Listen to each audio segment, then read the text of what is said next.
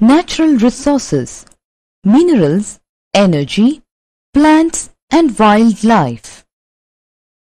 The economic development of a country largely depends upon its capacity to use and convert its natural resources into useful goods. Minerals and power resources are important natural resources which provide the basis for industrial development of a country. The natural growth of all types of plant life is termed as natural vegetation. The vegetation of different parts of the world is affected by the amount of sunlight and the amount of rainfall. Study at a glance. Mineral resources, energy resources, plant and wildlife resources, forest types and wildlife resources. Mineral resources. In our own surroundings, we can find many mineral products like utensil, nails, wires, machines, jewelry and television. All these have been made of some kind of mineral. What are minerals? Minerals are the natural substances having definite chemical composition and physical properties. Color and hardness are examples of physical properties like coal is black or brown, quartz may be red, black, pink or purple. Similarly, a mineral may be as soft as a talc and can be as hard as a diamond. Solubility is a chemical property of minerals.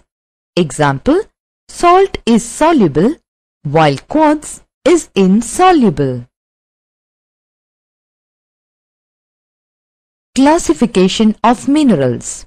Here we will study the classification of minerals based on its physical and chemical characteristics, use and origin. They are metallic and non-metallic minerals. Metallic minerals. Metallic minerals are those minerals which have metals. Example, iron ore, cobalt, chromite, gold, silver, etc. Non-metallic minerals. Non-metallic minerals are those minerals which do not have metals. Example, limestone, nitrate, potash, dolomite, mica, gypsum, coal, petroleum, etc.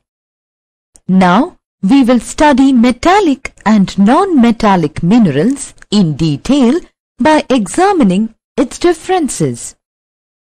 Metallic minerals have luster. Non-metallic minerals are dull in luster. Metallic minerals are mostly associated with igneous and metamorphic rocks. Example, iron ore, copper, zinc, bauxite, lead, silver, gold, etc. Non-metallic minerals are mostly associated with sedimentary or metamorphic rocks. Example, granite, coal, sulfur, petroleum, salt, etc. Metallic minerals are ductile. Non-metallic minerals are not ductile. Thin wires can be drawn out of metallic minerals. Wires cannot be drawn out of non-metallic minerals. They break into pieces if any hard substance is struck against them. Metallic minerals are generally solid and heavy. Non-metallic minerals are neither solid nor heavy. Some of them are found in the liquid as well as gaseous state also. Do you know metallic minerals can be subdivided into two categories: ferrous and non-ferrous minerals. Ferrous minerals are iron-based minerals. Example: iron ore, manganese ore, kronite, physite, tungsten, nickel, cobalt. Non-ferrous minerals contain metals other than iron. Example: gold, silver, copper, lead, bauxite, tin. What is an ore? An ore is the natural accumulation of metals or valuable minerals in a concentrated form along with several impurities. Example: aluminium is a metal which is derived from its ore, bauxite. Metals are obtained in their pure form after separating them from their ores. The process of separating of minerals from their ores by the use of heat is called smelting. How are the minerals dug out from the earth's surface? Through the process of mining, minerals are extracted from the earth's surface. In other words, extracting commercially valuable minerals from the earth is called mining. A mine is an excavation in the ground for digging out minerals. It may be a deep underground mine or close to the surface. Surface mine or open pit mines are generally called a quarry. Usefulness of a metal is sometimes enhanced by combining it with other metals. This new material is called an alloy. Copper is made stronger by adding tin, and this alloy is called bronze. Similarly, iron is mixed with different metals such as manganese, nickel, and chromium to prepare different alloys. Distribution of minerals. Do you know where these minerals are found? Minerals are found on the Earth's surface, which is closely associated with the type of rocks and the underlying structure of a region. Many important minerals are found as ores in the form of narrow veins in igneous or metamorphic rocks like gold, silver, etc. Certain minerals like gold and diamond may occur as alluvial deposits in the sands and gravels of river beds. Weathered and eroded rock particles containing the minerals are removed and carried by rivers, which get deposited in the river beds. These are called placer deposits. Important minerals and their distribution. Do you know which are the important minerals used in a large number of industries? Iron ore, copper, and bauxite are used in a large number of industries. Iron.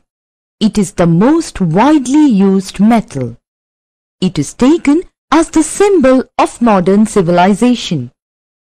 It is used for making machine tools, machines, various means of transport, etc.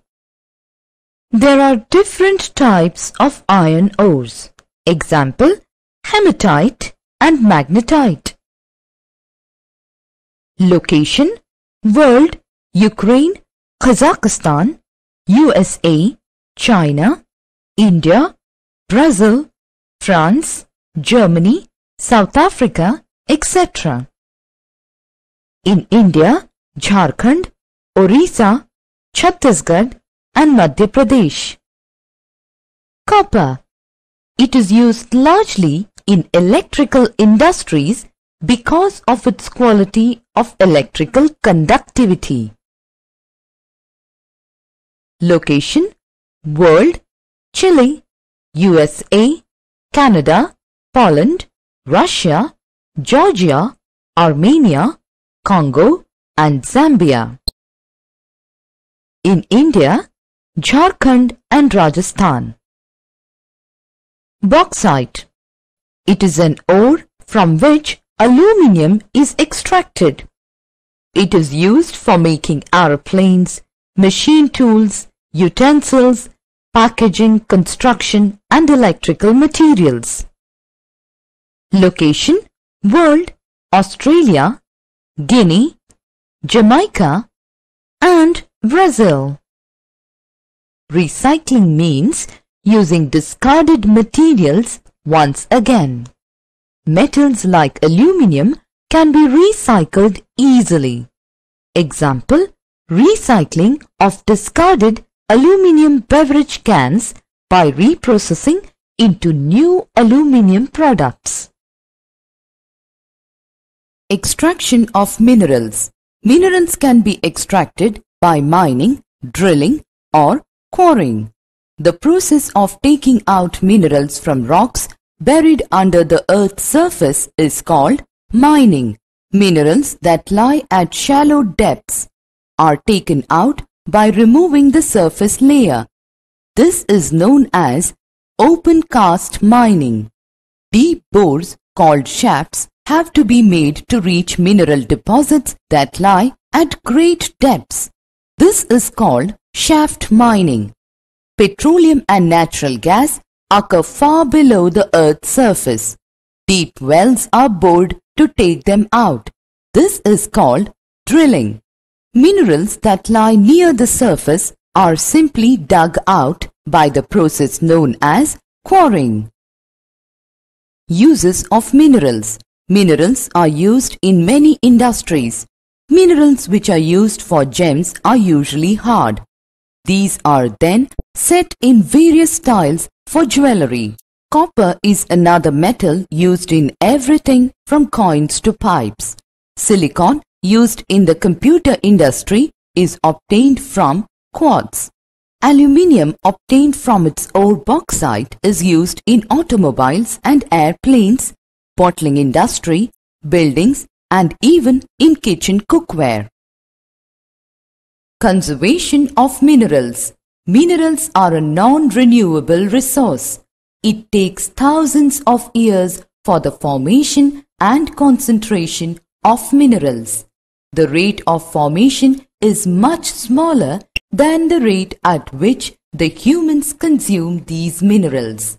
It is necessary to reduce wastage in the process of mining. Recycling of metals is another way in which the mineral resources can be conserved. Energy resources. Energy is the capacity to do work. Do you know how we can obtain energy? We can obtain energy in three basic ways. 1. Direct heating, such as by fire, the sun, and natural hot spring. 2. Electricity, which is produced from more direct sources such as by burning fossil fuels. And 3. Stored energy in the form of a battery. Which are the sources through which electricity is produced? Electricity is produced from large power plants. Thermal or heat plants burn coal or natural gas. Nuclear plants use nuclear fuel such as uranium, thorium, etc. Hydroelectric power plants use the force of falling water. Besides these large power plants, there are smaller power plants using geothermal sources, solar sources, and wind source. Do you know how electricity is transmitted to far-off places? Electricity thus produced is transmitted through a network of power lines called a grid to far-off places and reaches houses, shops and factories. Sources of energy resources. What is the difference between conventional and non-conventional sources of energy? Conventional sources of energy. They have been in use from time immemorial. They, except water, are exhaustible. They cause pollution when used as they emit smoke and ash.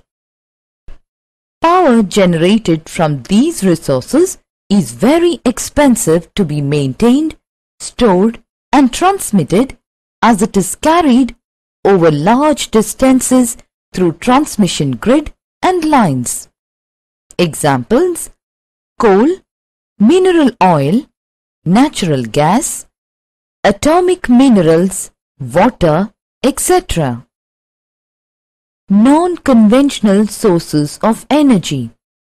They have been identified in the recent past. They are inexhaustible. They do not cause pollution. Small amount of finance is required for their use in generation of power. Examples: geothermal energy, solar energy, wind energy and energy from urban wastes, biomass, electricity. Do you know from where we get electricity? We all get electricity through different sources. In India, electricity comes from 3 sources: water, mineral fuels and atomic minerals. Apart from these sources, there are alternative sources of energy.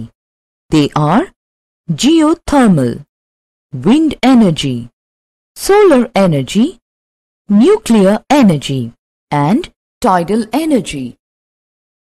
Now we will study these sources of energy in detail. Hydroelectricity. Hydroelectricity is obtained by running water which drives turbines. The force of falling water which is used for generating electricity is called hydroelectricity.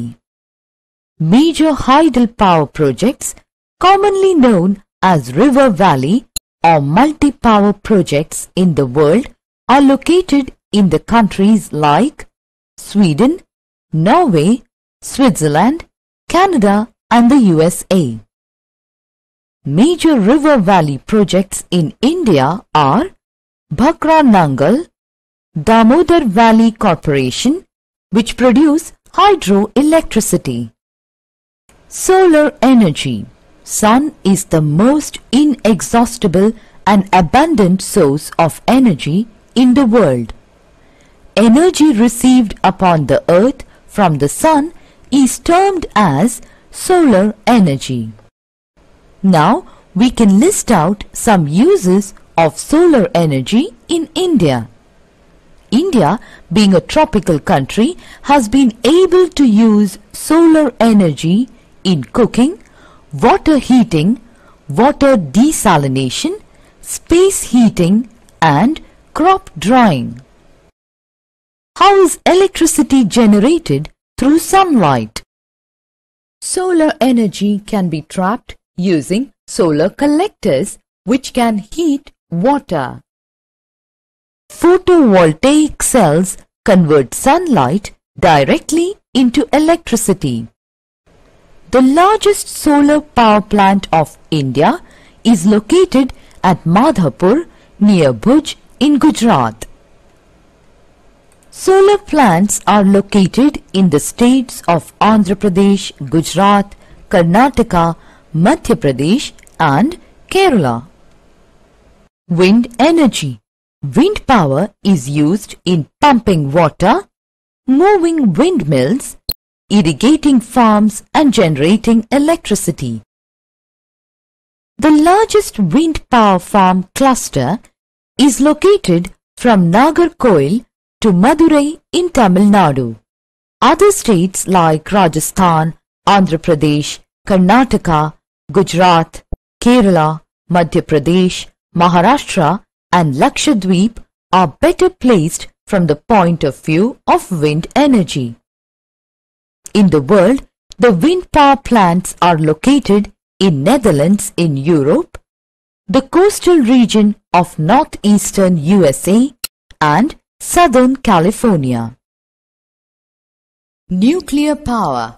Nuclear power is obtained from energy stored in the nuclei of atoms of naturally occurring radioactive elements like uranium and thorium. These fuels undergo nuclear fission in nuclear reactors and emit power. The greatest producers of nuclear power are USA and Europe. The nuclear power stations in India are located in Kalpagam in Tamil Nadu, Tarapur in Maharashtra, Rana Pratap Sagar near Kota in Rajasthan, Narora in Uttar Pradesh and Kaiga in Karnataka. Geothermal energy. Now let us understand how geothermal energy is produced. Heat from the interior of the earth is used to produce geothermal energy. Earth grows progressively hotter with increase in depth. With high geothermal gradient, high temperatures are found at shallow depths. Groundwater gets hot with the contact of hot rocks. It is so hot that when it rises, it is in the form of steam. This steam is used to turn turbines to produce energy. Two projects have been set up in India on an experimental basis for generating geothermal energy. One in Parvati Valley near Manikaran in Himachal Pradesh. Another plant in Puga Valley, Ladakh. Natural internal heat is now being used to generate electricity in Russia, Japan, New Zealand, Iceland, Mexico and Hawaii and California in the USA. Tidal energy. Energy generated from tides is called tidal energy. Tidal energy can be harnessed by building dams at narrow openings of the sea. During high tide, the energy of the tides is used to turn the turbine installed in the dam to produce electricity. Biogas. Organic waste such as dead plant and animal material, animal dung and kitchen waste can be converted into a gaseous fuel called biogas. The organic waste is decomposed by bacteria in biogas digesters to emit biogas, which is essentially a mixture of methane and carbon dioxide. Biogas is an excellent fuel for cooking and lighting and produces huge amount of organic manure each year.